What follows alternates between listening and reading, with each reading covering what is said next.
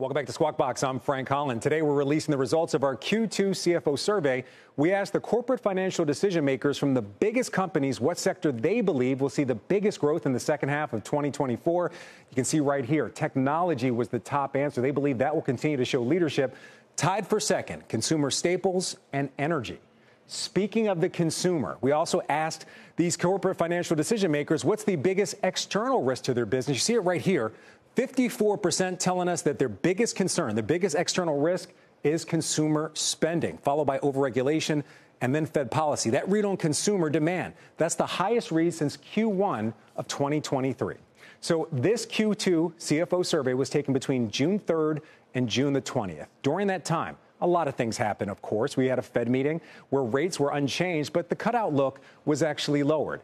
We also had a CPI report that was better than expected, and we saw the S&P 500. It topped 5,500 for the first time ever.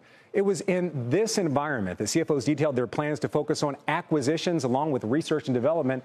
21% said that M&A and R&D are their priorities for CapEx spending this year. 17%, as you can see, said building new factories or facilities were their top priority. The majority also telling us that their CapEx spending is expected to stay about the same, a quarter expecting an increase, 17% forecasting a decline in their CapEx spending. Melissa, back over to you.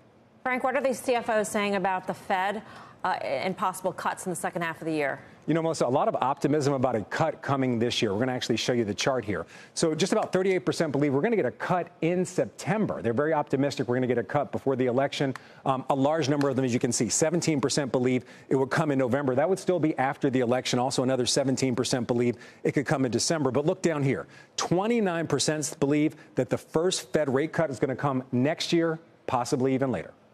All right. Frank, thanks. Frank Holland.